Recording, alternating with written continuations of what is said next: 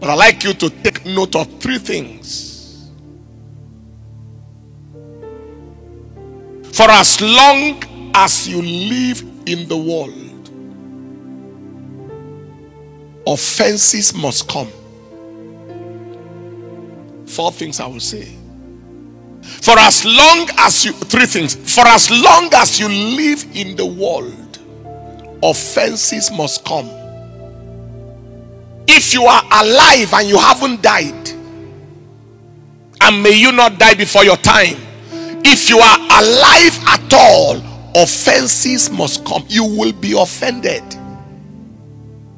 At times it's the deliberate attempt of the enemy to decrease the quality of your life on earth. The devil will deliberately supervise some offenses. In Matthew chapter 18 verse 7, the Bible says, woe unto the world because of offenses, but for it must needs be that offenses come. It's compulsory for offenses to come. He said, but woe unto the man by whom the offense cometh. It's compulsory.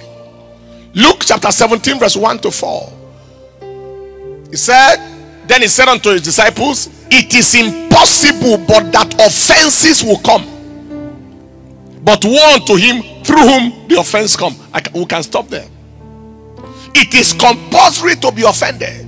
So for as long as you are alive in the world, you will be offended. Number two, if you have any level of spirituality, you will be offended. With the aim of ruining your spirituality through bitterness. If you have any level of spirituality, you will be offended.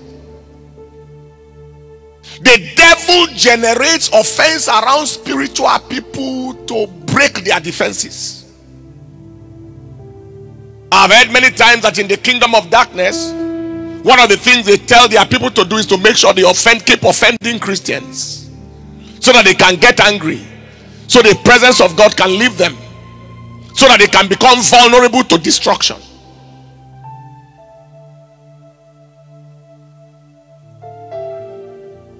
With the aim of ruining your spirituality through bitterness, forgiveness and bitterness.